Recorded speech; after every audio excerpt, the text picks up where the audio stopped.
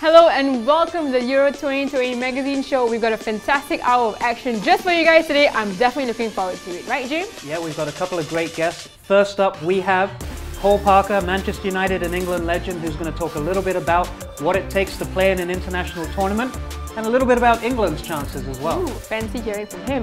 We also are going local with Fabian Kwok. He is, of course, one of the players in the SPL for Hougang United. He'll be in studio to discuss his fantasy league team. I'm excited as well to know more. Yep, and besides the guests, we have a lot more content for you as well. We have a Super Skills Challenge, we have audience quiz time, and we have lots of opportunities for you to win prizes, including international and English Premier League jerseys. So I can't wait for all of that. Vamos guys, let's go!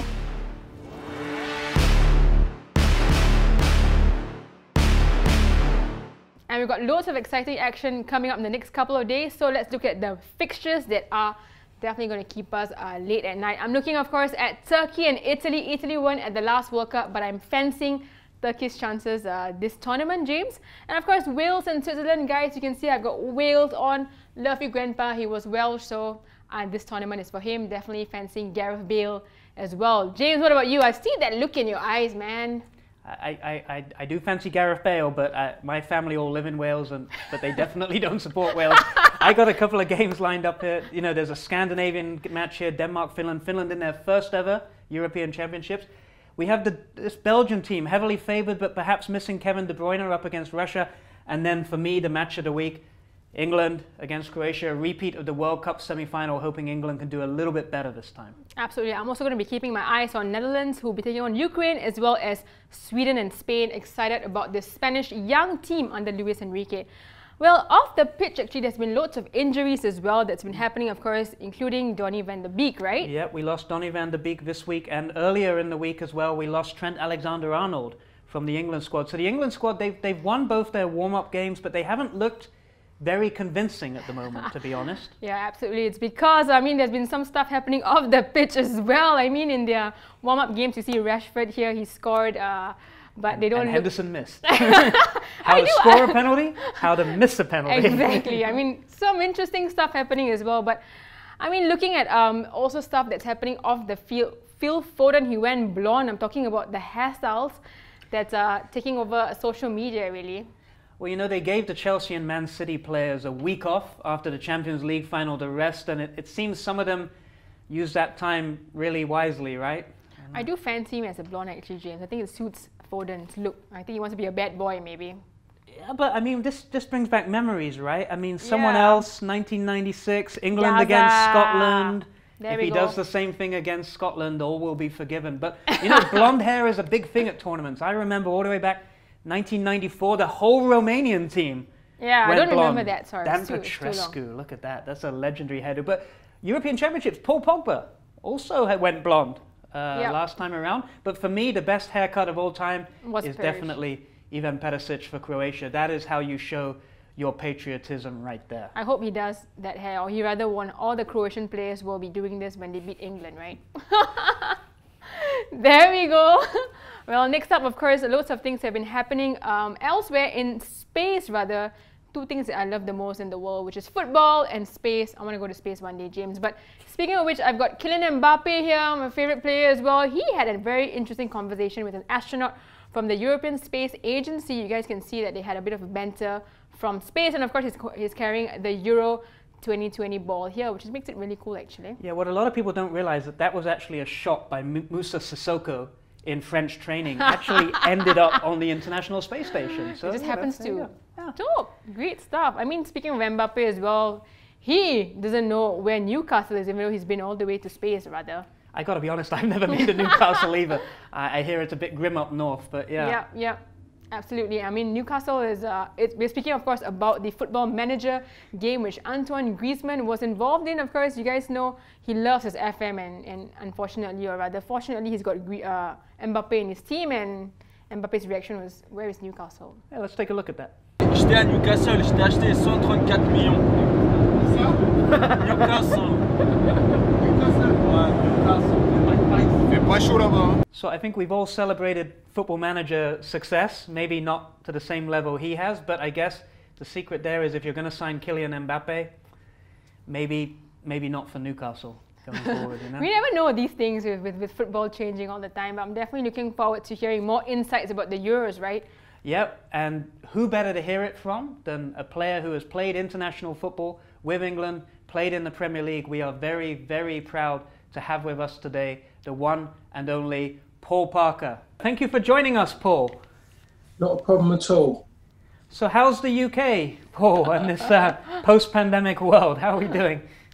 Well, one thing we have got, we're replicating the weather at the moment, what it is in Singapore. It's very warm, not as warm, but it's nicer than what it was 3 weeks ago. We all like that for a summer tournament though, right? It wouldn't be a European Championships or a World Cup without a good English summer to support it in, right? Oh, it definitely needs it. Just a good feel factor, and everybody needs a good feel factor at this moment in time. So the weather is definitely adding something. Well, some countries are going to get a feel-good factor. Some countries maybe not going to get a feel-good factor over the next couple of weeks as we go. But we haven't seen you in Singapore, obviously, for a while now, Paul. You've been back in the UK for 3 years now, right? Yeah, nearly. Yeah, 3 years. Yeah. So what are you keeping busy with in the UK at the moment? I'm just still involved in football to a point of doing commentaries, working with a couple of establishments here in the sporting side of football, and really that's what I'm doing at this moment in time, is just trying to keep as active in football as possible. Right, Paul, you were part of England's right-back brotherhood, and I just have to ask you, with Trent Alexander-Arnold's exclusion from the squad due to injury, what do you make of it, and how must he be feeling? Well, I look at the situation with Trent Alexander, and I was very surprised. I think there's a lot of people here that we had named so many fullbacks. To name 4 right backs just didn't make any sense at all. If you overload yourself with forwards, everyone would go, yep, can understand it, because you might need to chase the game, so you want as many alternatives as possible. But everybody in their own ways can defend, but to score goals and create is a different form of football. So to have so many fullbacks didn't make any sense at all. And Trent Alexander was the issue, really. Should he be in, should he be out? I think that Gareth Southgate got forced into a situation of inclusion because his form hadn't been very good. Defensively, if you look at all the other 3 fullbacks, he was the poorest defensively. As much as they talk about he assists all the time, as far as I see it, if you're a defender, you defend. And that wasn't going well for him at Liverpool. His club form was poor. His injury wasn't good. In certain ways, it's good for Liverpool because they can get him back now. They can get him sorted and ready for the new season. For England, it opens up a space for someone else to come in who can maybe add that little bit more, like Ben White can do. Ben White can play in a 3, as what he's done at Brighton. He can play in a back 4, and he can play in midfield, as he's done on numerous occasions for Brighton. So Trent Alexander is not, in my opinion, going to be a big miss for England. Now, to that point, of course, about selection choices, England now has Reece James, Kieran Trippier, as well as Kyle Walker, I believe. So how is Southgate going to make selections? He's got so many players at his disposal. What do you make of that? Well, choices and the choices he's got are really, for anybody with a big squad, it's hard work. Sometimes I think for a manager to go in the tournament, if you could guarantee that you weren't going to get players suspended or any injuries, I'm sure a manager would like to go there with 15 players and not to have those difficult choices, or, I should say more than that, because they've got more on the bench. But if you could just pick 15, 16 players and utilise them, I'm sure the output of what you get from it would be a lot better, and the managing would be easier as well. It's a difficult job. He's not going to please people. People are already telling him, Gareth Southgate, what he should be, who he should be picking. We should be all out attack and use all our attacking players. Football's not all that easy, or otherwise we'd all be doing it, in the sense of managing the club side or managing the national side. In any industry, the hardest job is to make a big decision, manage people, and that's why there are so few out there who can do that job, I should say. So it's interesting, because I think there's a school of thought here that who will start at right back will depend upon whether Gareth Southgate goes with 4 at the back or 3 at the back, right? And obviously with Harry Maguire potentially missing the first game or 2, that's a big miss. You mentioned Ben White's come in there. Tyrone Mings has not had the best couple of games in the warm-up, and I think that may have contributed to Ben White getting that final spot as well. Is there a chance that Gareth Southgate puts Kyle Walker into that back three for a bit of pace? And then if he does he go with Trippier or James, or do you think he'll stick with a 4-4-2? See, now you've asked a question there, and it's a fantastic question, because it's one that it's bouncing around really. When you talk about Kyle Walker going as one of the three, makes sense. You've come out and said exactly the reason why people would look at that, because of his pace, and it gets him out of trouble. Sometimes it gets him into trouble because he relies on it maybe too much. Because I got told during my part of my career by someone who I respected very much, is that I shouldn't rely on pace because you can always trip up. So Kyle Walker does give you that opportunity to put him in a three. I look at Trippier. He's had a fantastic season. Atletico Madrid is working with an incredible coach who knows how to close games down, and he wants players who know how to defend in all areas of the park. Doesn't matter if you're centre forward, you help out and you defend as well as score goals. I look at Reece James. I really like Reece James. He's a powerhouse who's very technical, but he can deliver crosses. He does get forward, but he can defend as well. And he can play wing back, as he's done for Chelsea. He can play right back, which he's done for Chelsea. And just of late, he's gone and played as one of the three. And Azpilicueta, surprise, surprise, has played as a wing back. So he's very variable as well. Gareth Southgate, when you look to that right side, what he's got such adaptable, strong-minded players. And all three of them are good defenders as well. I'm with you. I think Gareth Southgate will go to a three.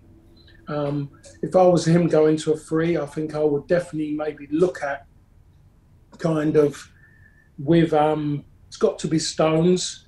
It has to be. I think Kyle Walker's one because of his form and because he's on a high, because he's just won a Premier League title. The left-hand side is a big problem.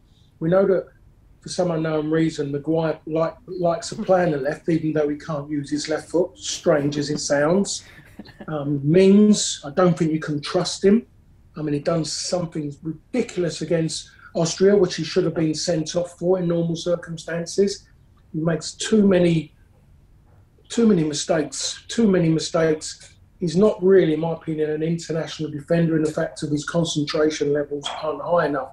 So I'm going to back off there and not even get involved in trying to pick a team, because I wouldn't want that job as a manager to know what to do. I think defence, talking about defenders at this moment, has never been a topic when England have ever gone into competitions. It's always been the people who can win you games of football. So it's a little bit of a rarity for England at this moment in time. And that's a discussion that's happening again, right? In the same way that many years ago we had discussions around should Paul Gascoigne be in the team or not, be in the squad or not. And this time around, all the talk is around Jack Grealish, maybe. Should Jack Grealish be in the starting lineup or not? Well, we look at Jack Grealish and he hasn't played a lot of football at the back end. I think people are trying to envisage that he's going to be a new Paul Gascoigne. The people of my era and maybe just after looking and think, oh, another Paul Gascoigne. He's a million miles from being Paul Gascoigne because he hasn't done anything yet at all. He's a big fish at this moment in the small pond at Aston Villa, and people are hoping, and they're just going on little glimpses. I'm a sceptic, and I think many people who saw me on Singapore TV would realise that I'm a sceptic about things. He hasn't done enough, in my opinion, to be guaranteed. If we're looking for flashes of a player, then you're going to get that. If you're talking about players who should start because they've been consistent all season for their size, and their size have achieved things this season, and saying achieved, they've won things. Phil Foden, he has to get Phil Foden in his team. He has to get Mason Mount, who has led Chelsea. If you'd asked him that question 6 months ago, I would have said, no, he shouldn't be. But since Frank Lampard has moved on, he has stepped up to another level and he's been so consistent. So those two should be definitely what people should be talking about. Those two should start. When you talk about Jack Grealish, I think people are getting a little bit sentimental and hoping that he can deliver. Absolutely. Paul, I have to ask, England have a very tricky group ahead, considering the fact that they have to get through to the next round. So what are your thoughts? What are England's chances about advancing to the next round, and how difficult exactly is this group going to be for them? Well, with the group, they've got a difficult group. We're up against a team a country, I should say, that we know very well in Croatia. I was there in 2006 at Wembley, and that was that game is known as the Wally with the Brolly game. When Croatia come to Wembley and they embarrassed England. And then there was the semi-final when again they embarrassed England. You know, we scored first and early, which is a worry for England because every time we score early, we sit back and defend it, and we've lost so many games, big games. So it tells you the mentality isn't right in the players. Within the players, but the person who has to take the blame is the manager. So this game coming up against an ageing Croatia team, everyone's saying they're ageing, we've got young players. But on the other side of the coin, as you mostly well know, ageing does mean experience. You got knowledge. You might not be able to run as quick, you might not be able to run as far, but you know how to use those two kind of negative points, as people put it, in your favour. So that could maybe go against England. And then we've got the old enemy in Scotland to play with a very energetic and quite a decent, maybe one of the better midfields Scotland have had in recent years. They've got a manager who has turned them round and got them to Euros when they haven't really been anywhere near getting there.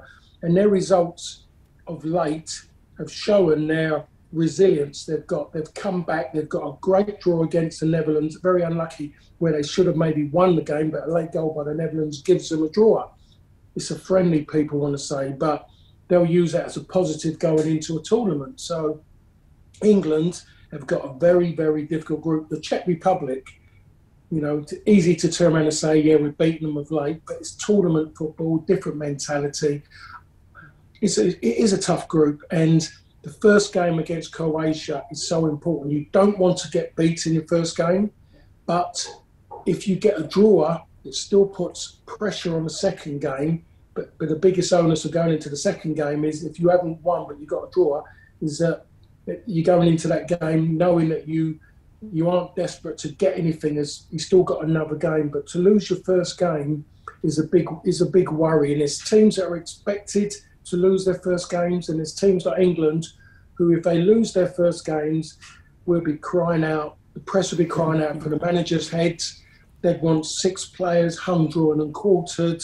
There'd be so much negativity going on. It'd be incredible. So England have a tough draw. Even if they get through the group, likely in the next round they probably get France, Germany or Portugal, or in the following round they'll get Belgium, depending upon how it plays out. So, I mean, I know there's a bit of home advantage here for England more than anyone else, but realistically, what do you think would be a good tournament for England this time around? Well, I mean, if they're going to, England have got to go out and try and win that group. And a lot of people said, but if they win the group, they go up against the big boys early. Well, you have to play them at some point if you want to achieve anything. So the best way for England to do, and on a positive note, is to win the group. Win the group with maximum points. So you're going into the next stage on a high. That's what England should be doing. And then when you then go into the next bit and you hope that you can go through it, I'm looking at England, and people are going to say that we're at home as such because the majority of the games are here, but we're in that moment of, you know, stadiums not being full. There's so many things we've got to look at the way football's been this season all over Europe, all over the world. Players' mentalities could be different. It could be still all over the place, certain players. So it's unpredictable at this moment in time what's going to happen next. But where England are expected to win, even though we've only ever won one tournament, we still see ourselves as winning everything. So again, that's my sceptical side coming out there. So for me, at this moment, I wouldn't want to exactly come out and say where England are expected, because we are expected to get to the final, and then there you are, get to the final, and then people then might be a little bit content and see what happens next. Right, Paul. I was going to ask, is it coming home? But I think that's going to be is it coming home? You know, the 55 years of hurt now, right? It's not 30 years of hurt anymore. It's 55 years. Yeah. Exactly. Well, Paul, I have to ask. You were part of the England team in Italia, the World Cup Italia in 1990. I want to ask as well, what is the mental state of the players right now? What can they bring into this tournament, and what should they, how do they prepare themselves for such a big stage like this? Well, it's difficult for me to answer that question because of my time in a tournament football with England. I was sitting there, a few days before it, not really expecting to play. I was just there. There was a Gary Stevens in front of me who had played for 3 years as a regular player for England. I would say played in the '88 Euros. So he would have gotten that, 88. He'd have been maybe 3-4 years as a regular player. Bobby Robson was loyal. I wasn't expecting to play. I was just there, just happy just to be there. But then after that first game, which we drew, things kind of changed. So all you want really is when you're sitting there, you're desperate to get going. I mean, the players are going to be sitting there watching that first game, which is the Italy-Turkey game, and they're going to be on edge. And especially if they suddenly look at the Italians, who done very well qualifying, they're excellent. If you can go beyond excellent, you would use that word. You look at Turkey, and then you think to yourself how they qualified, and some of the players they've got who are gaining more experience at better club football now than what they have been in previous years. So they got better. Their players are playing with and against better players. So you're looking at two decent teams. So you're looking there and you're hoping you can see a weakness and believe that's going to take you further as well, because you're seeing weaknesses in other teams to help you as an individual and help you in your involvement in the team to go further. So it's nerve-wracking because you just want to get started. You can't wait that journey to the ground. And if you're one of the 11 who's starting, you want that game to start very, very quickly because you mostly haven't slept properly the night before. You've had a dream and that game's already kicked off in your head. And all of a sudden, the worst thing happens, you wake up and the game hasn't started yet. So your good game goes out the window. So Paul, you mentioned Italy there, right? And Italy's my pick at the moment, and not a lot of people are talking about them. A lot of people are talking about France and Belgium, and of course Germany and Spain always show up. But as you say, their qualification, 10 wins out of 10. They just thrashed the Czech Republic the other night. Again, it's a friendly, but okay, 4-0. So you mentioned Italy. We've talked about England. Besides those teams, who else do you think can win this tournament? I just mentioned one of them. You could say Turkey. Turkey have got, looking at somebody who could, threaten, it could be Turkey, could maybe cause an upset. I'm looking at Italy and Turkey to qualify from that group, and then you just don't know. I mean, it could be another case of 2004 because football has been so unpredictable this season, as you know. Doesn't matter where you go in the world, doesn't matter what country. Some things have happened in leagues this season which normally you would never expect. You've seen it in the Premier League, you've seen it in the Italian league where Juve have been so strong and all of a sudden Inter have come through. AC Milan has suddenly had that spell where they were top of the league. They've been better for what's gone on around. Turkey could be somebody who could cause an upset. And you talk about Italy, and the reason why no one is talking about Italy because they're a team of unknown players as such, because they're coming from not big clubs. I think Chiellini's the only old stager there. He's going to be playing. Everyone still knows how good he is. He's leading a team of young men. He's respected by so many players within his own country and all over the world.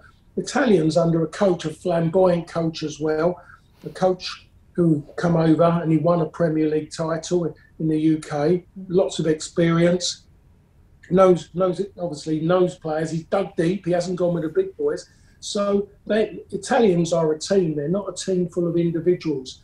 So it's easy to name Belgium. It's easy to talk about the Germanys. It's easy to talk about the Portugals with their superstars. So I think if you're going to look for somebody who could cause upsets, could be Turkey. So you've heard it here from Paul Parker first. Potentially, will we see a repeat of the opening game in the final, Turkey against Italy? Maybe. We'll see how we go. Paul, really, thank you very much for joining us today. Thank you for sharing those insights. Stay safe, and we hope to hear from you again soon. Thank you very much. So now we've got an exciting segment for you. We've got some of the SPL and Singapore women's national team's best footballers taking part in 6 challenges at our Tampines hub to see who is our skills champion. With the support of Football Association and the Singapore Premier League, let's go down to OTH and see what happened. Hi guys, we are here at our Tampines hub in Town Square, the beautiful part of Singapore.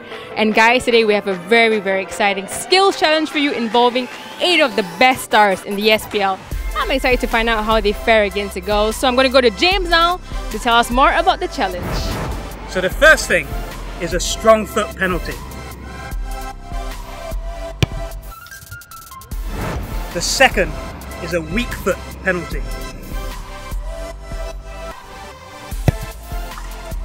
The third challenge is to hit the crossbar for the ladies from the penalty spot.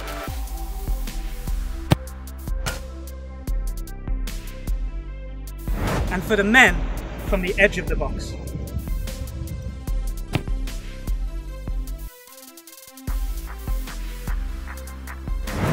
The fourth challenge is a series of free kicks from across the top of the beam.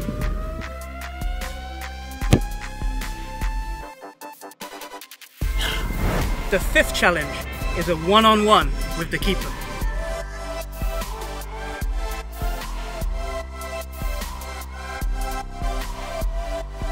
And the last challenge is keepy-uppy, but with only one foot.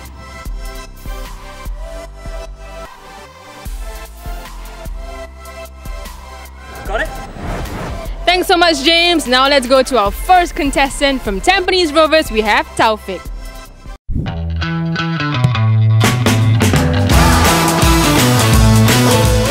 Hi Taufik, which challenge are you looking forward to? I'm looking forward for the penalty challenge. Awesome. Can you tell me who your tip is to win the Euros and why? I think it's France because they got a pretty good, strong team. Yeah, and I love Mbappe.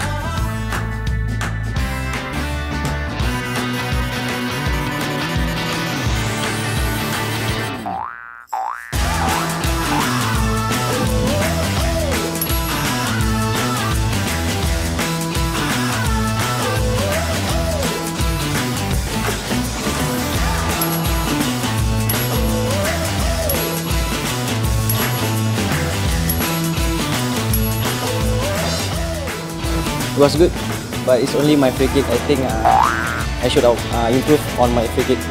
I'm not a free kick taker, but I should improve on my free kick. You think you can win the challenge? Maybe.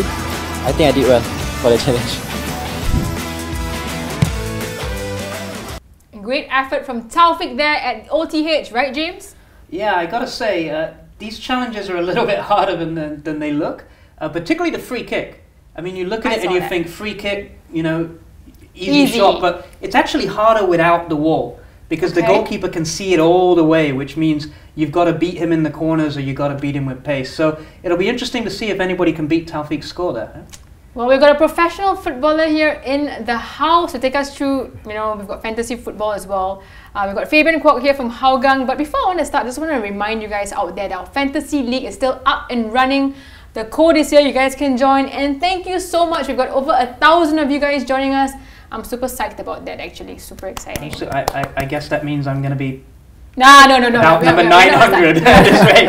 I thought you were going to say you're going to win. I have never won. I came second in my FPL league this year, and I was so excited, but I was conflicted because the guy that won, he won because he had Harry Kane, and Kane was scoring every week. So I was sat there going, if Kane scores, I lose.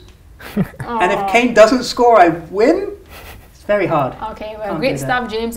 Today we're gonna find out as well about your recovery. What's been going on with you, Fabian, and Hougang as well. First and foremost, thank you for having me, Ash and James. Very happy to be here to share my thoughts on Euros. Unfortunately, I got injured recently, missed 3 games.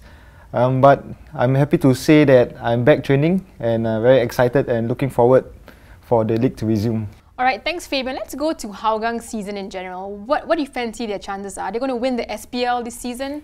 I think we are not looking that far ahead. We are taking really game by game. But it's good to see that so far, halfway through, we have managed to get decent results against teams like Lion City Sailors and Tampines Rovers. But I think the one that we really want to get points from is Albirex Niigata. I think overall, looking at the SPL, we want to try to let a local team lift the trophy after many seasons. Yes. So I mean, like I said, not looking too far ahead, taking game by game, and hopefully Hougang can qualify for the AFC Cup, which we sort of missed out this year. Yep. So that would be my personal target. Oh, okay, all the best. But maybe James, you have a couple of questions I know you want to ask. Yeah, I mean, we're on a break right now from the SPL because the Lions are over there playing in the qualifiers, and it's been a couple of rough games, right, against Palestine, Uzbekistan.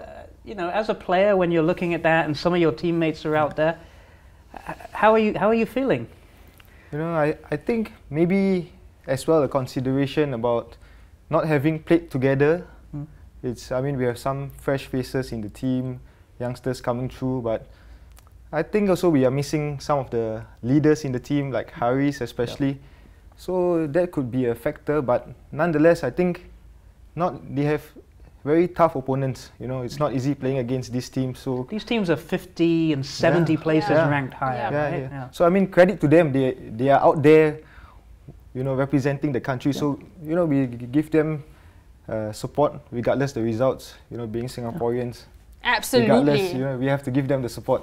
So win, lose or draw, for me, I'm behind the boys. Love it already. Now speaking of the Euros, who's your pick this year to win? Wow, it was a big headache. When James invited me to join the fantasy league, it was difficult because, mainly following the English Premier League. So my pick was to have the English team win the Euro 2020s. But at the same time, if we all say it enough, we might believe it enough to happen. Yeah. Let's wish it into being. Yeah, I mean, they have some young bloods coming through, so that's exciting to watch. But not only England, I mean, teams like Belgium, they have a really strong squad, as well as, Germany has always been favourites. So it's hard to say. Rivals.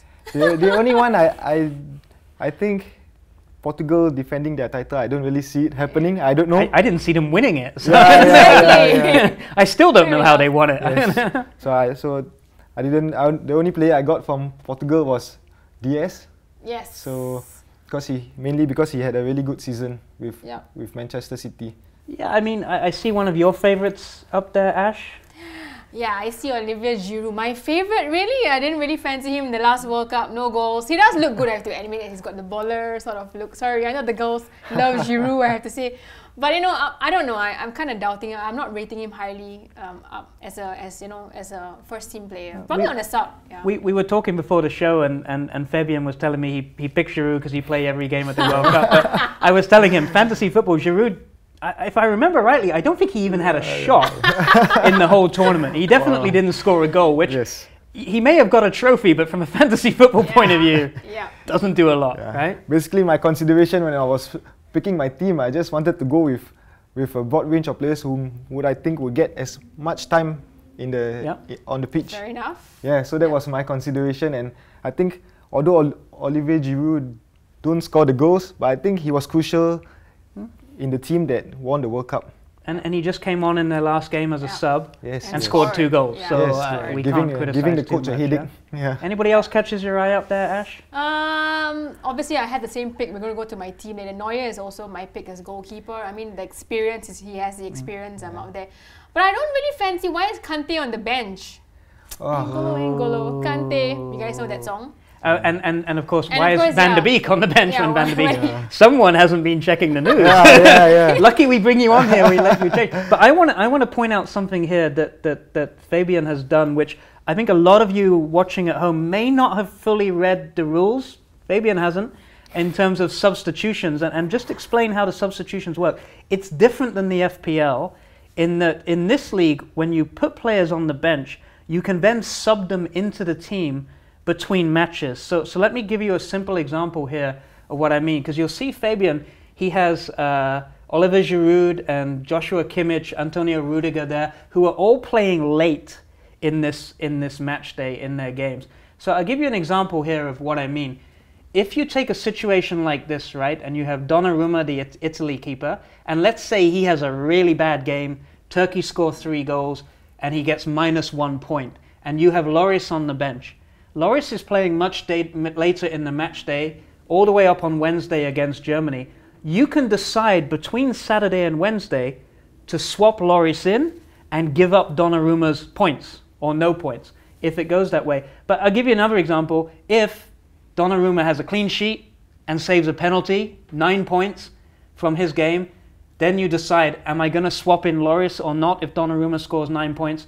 Probably not. Because if you do sub in Lloris, you lose Donnarumma's points. So what this means, practically speaking, is you should look at the days within the match day, and you should try to put all the players you have in your squad who are playing on day 1, day 2, day 3 in the starting lineup, and put the players that are on day 3, day 4, day 5 on the bench, so that then you can see how the first set of players do, and then you can sub out. So when you see my squad here, people are looking at my squad and wondering, how does he have Cristiano Ronaldo on the bench, The Toni audacity. Kroos, Joshua Kimmich? The answer is because I'm going to see how these guys on the pitch do first, and if Harry Kane, God help me, scores no goals and gets no points, then I can bring Ronaldo on in place of him. And you can even change your captain with the same logic as well. But just bear in mind, once you make the sub, you're stuck with whatever the subs do as well. All right?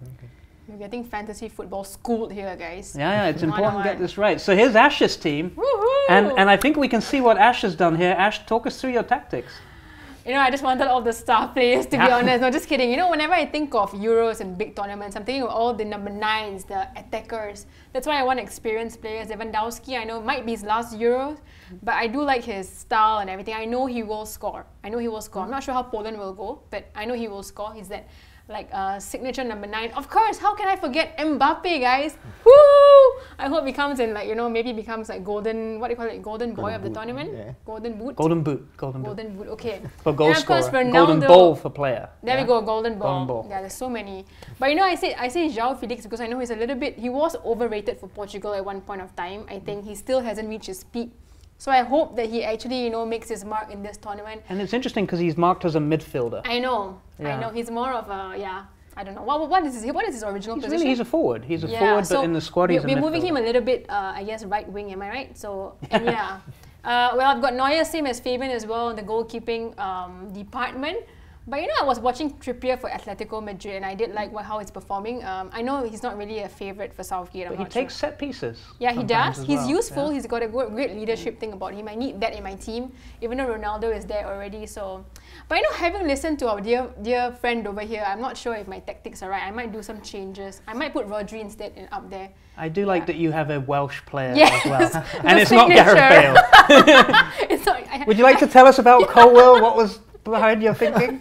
Or was he the Welsh player at the right price? No, I had like 4 million left, so I had to spend it on goal. We all have one of those players, right? We I have mean, all. Fabian, when you looked through it, was there anyone that you thought really stood out as a bargain in the fantasy league, or someone that you thought this could be a sleeper pick? Well, I didn't think many were bargain. I thought many players were expensive. Yeah. To be honest, I couldn't really have my best team that I would wish to have because, with the limited budget, we have to move players around. So, like, for example, I really wanted to have Lukaku in my team, but I couldn't. So I picked the alternative, Martins. Dries Mertens, yeah. Yeah. But I think he did well for Napoli. Yeah, so credit to him. I took him in. I think that's the fun part about Fantasy League, right?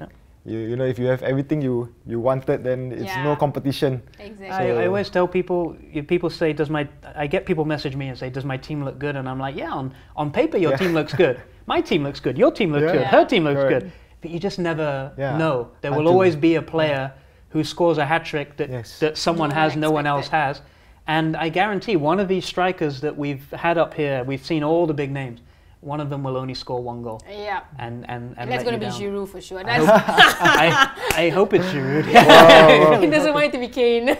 But how about the consideration of having more players who would likely make it into the later stages of the tournament? So that's one of the things we're going to talk about next week. Next week we're going to talk about how you use your chips, right? You have your wild cards that you can play, and you can add players as you go through the tournament. And ideally you want to get to a situation where in the final you have 8 from one team and 8 from the other. Yeah. And you're going to have to think about how you work your way through. The most difficult part for that is the round of 16. How do you get from the group to the round of 16 is okay, but how do you get from the round of 16 to the quarterfinals where 8 teams will disappear without doing a lot of transfers? So it's difficult. And you talked earlier about the money. We're used to when you do FPL, you spend money on 5-6 players. You put some rubbish on your bench and you don't care if it plays or not. But because of the sub rule we talked about, you actually want to spread the money and try to have an even spread. So how are you going to do, Fabian? Wow. I mean, looking at 1,000 players. Yeah, 1,000 players in the league. What are you targeting? Where are you targeting? I think a top 50%, top half finish would be 50%. reasonable for me, I think. So you're not going for the AFC Champions League? Not too ambitious on places this one. here. Keep that for Hogan, Yeah, correct. Okay, well, best of luck to you. Thank you. And best of luck to me and Ash. I'm not sure if I'm going to wish you luck. I'm a bit nervous now. I always say this every episode, James, but yeah, you know, when I'm up against the FPL like champion, he's such a pro here, so really no. With these tips, I'm going to have to review my team as well. Yeah. How many days do we have? We have a couple of days to review it, right? Well, I mean, the first points get scored tomorrow night. So Friday night, Saturday morning, Singapore time. So you want to make sure your team is in by then and that it's set up because the points start scoring. That was some great stuff, guys. Don't forget to join our OTH Fantasy League. All the information is up here on the screen. We want like at least 2,000 or 3,000 players more to join us. We've got loads of prizes. Please, guys, join us. And for now, I'm going to go back to OTH to find out how the women do in our Skills Challenge. So earlier on, you saw the SPL Skills Challenge for the men. Well, now we have the same challenge, but with 8 of our Singapore Lionesses. So let's see our women's national team players take on the Skills Challenge. So Mira, you're our goalkeeper for the ladies. Which challenge do you think you're most worried about them scoring on you? Well, every challenge has its own challenges, and I think I will do really well for all of them. Confident. Okay, so European Championship, who's going to win? Italy. And which player are you most looking forward to seeing play? Kasper Schmeichel. Okay, well, good luck, Mira. Go get him. All right. Which challenge here are you most looking forward to? I'm looking forward for the crossbar challenge, of course. Which player you think is going to stand out? I think it will be Harry Kane. We like that. We like that a lot as a Spurs fan. Good luck, Fana. Go for it. Okay, thanks.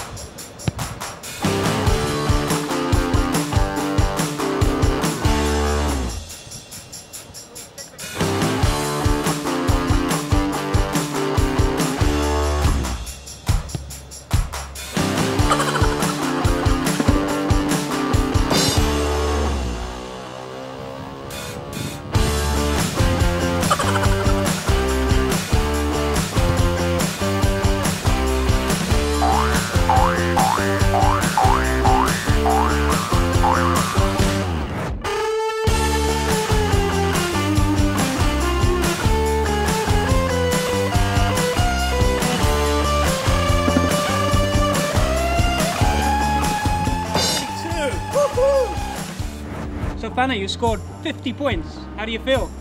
Felt good. I felt I did well. Could have been better still. Yeah. Well done. Thanks. Great stuff over at OTH. I'm definitely looking forward to see if anybody is going to beat Farhana's score.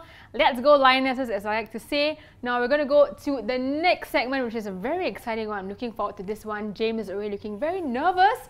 As you can see on screen, we have one of our Facebook fans here, Jordan Tay, here in the studio to join us for our quiz challenge, our audience quiz challenge. Jordan, how are you? Welcome to the show. Tell us a little bit about yourself.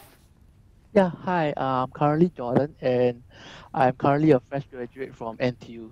Yeah. Wow, congrats on your graduation. I have to ask you, since the Euro 2020 show, which team do you support and why?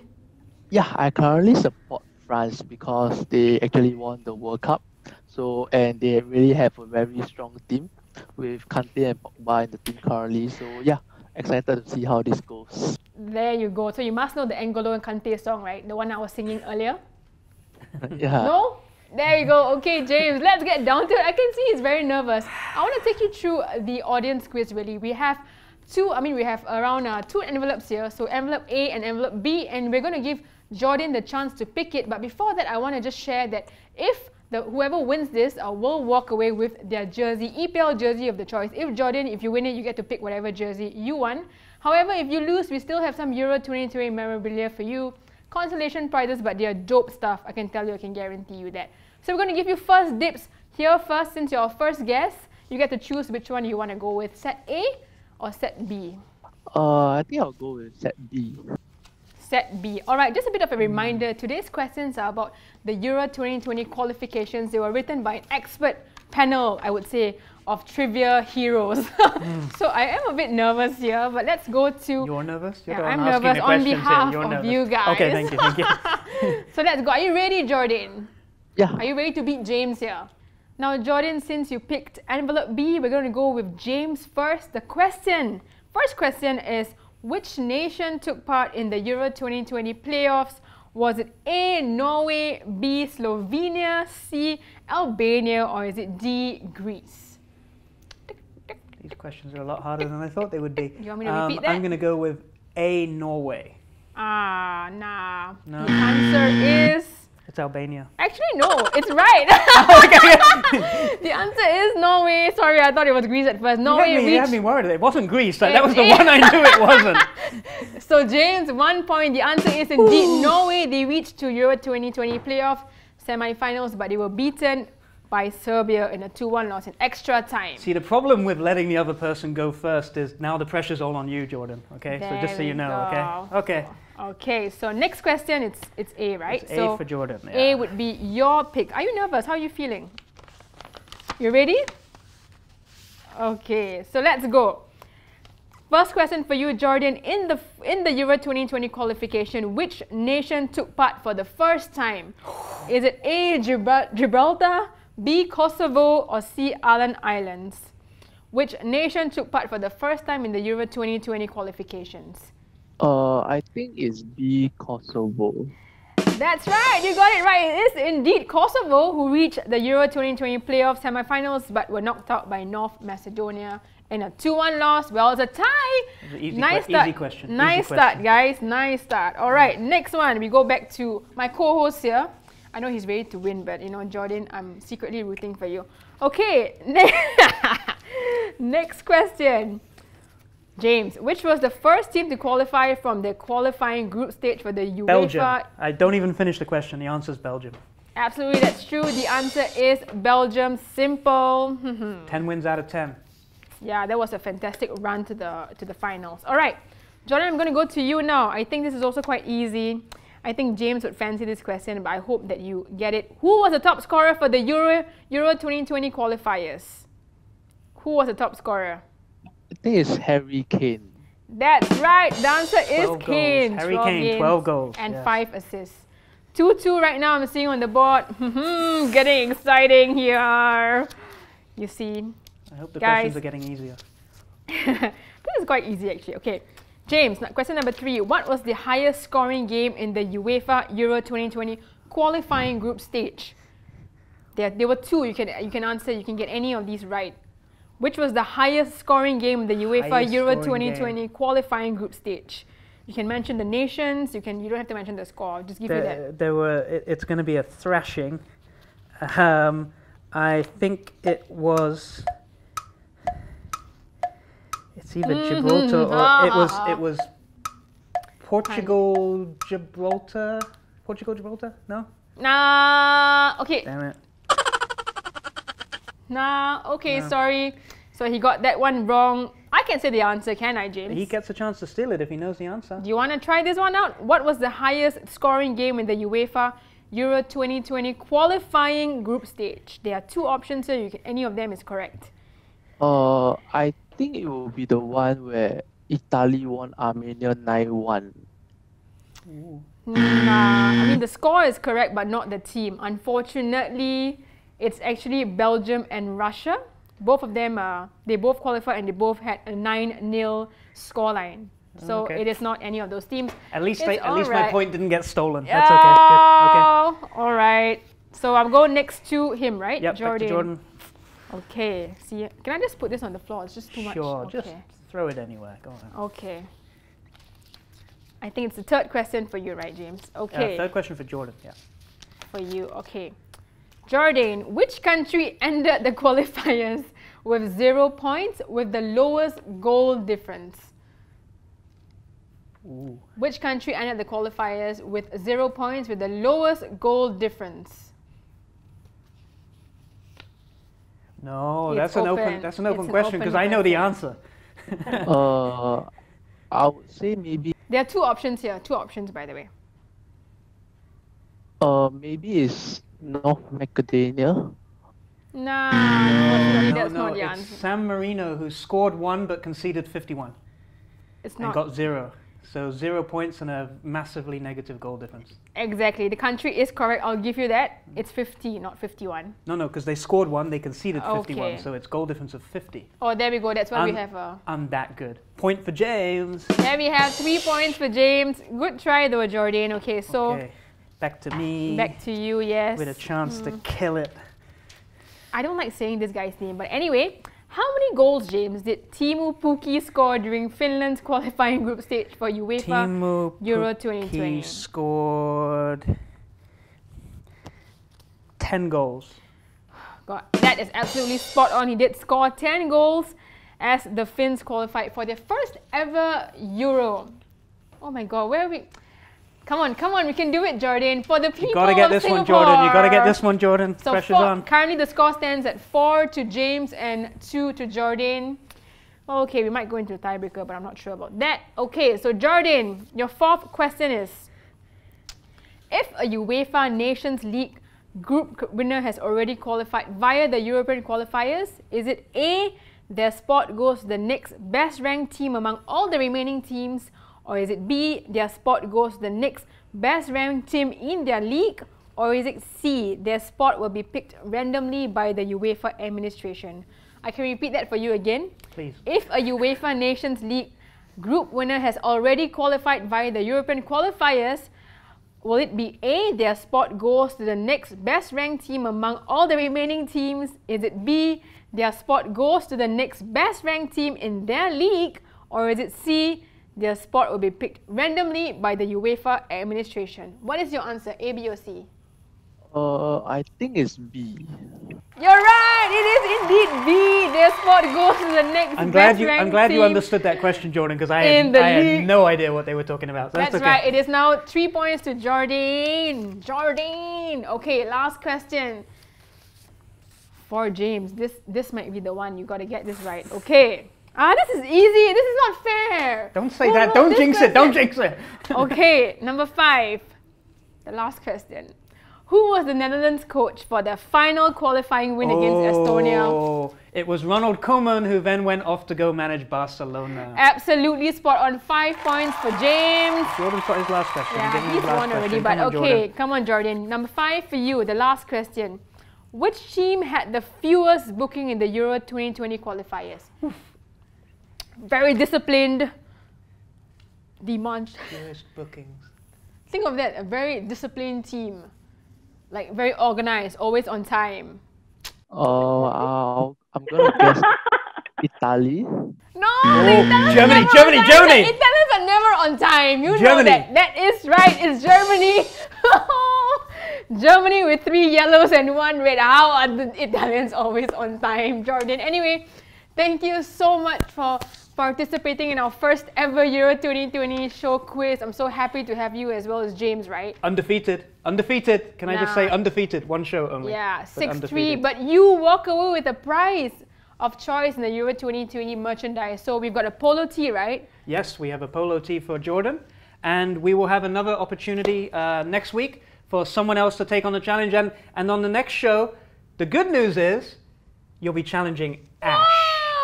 Okay, if that guys. makes people feel any better there. But you know, hey, thanks for taking part, Jordan. Really appreciate that. And we will be giving a shout out for people to take part next time.